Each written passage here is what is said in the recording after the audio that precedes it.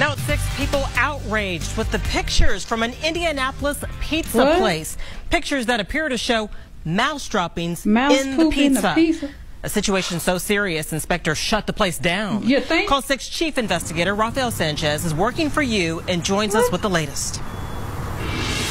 Eric, I first learned of this problem at 6 this morning when someone tagged me on Facebook, and ever since been working on the story.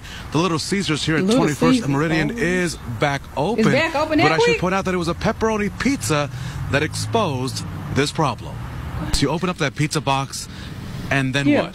And then I really just lost my mind. Like, I just couldn't believe that they sold me a pizza with mice poop all on the bottom of it. Jonathan McNeil did not like what he saw in his pizza pie.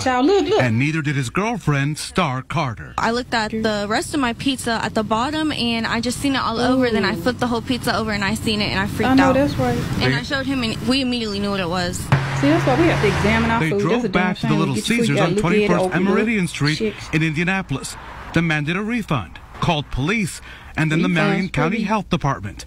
Health inspectors found mouse feces in the kitchen area, bad enough that the health department took immediate action on Tuesday afternoon. If there's a sanitation issue or something that can contribute to a public health emergency, then we'll do a license suspension. The restaurant recovered its license today and reopened after it cleaned and sanitized all the areas impacted by the mouse feces.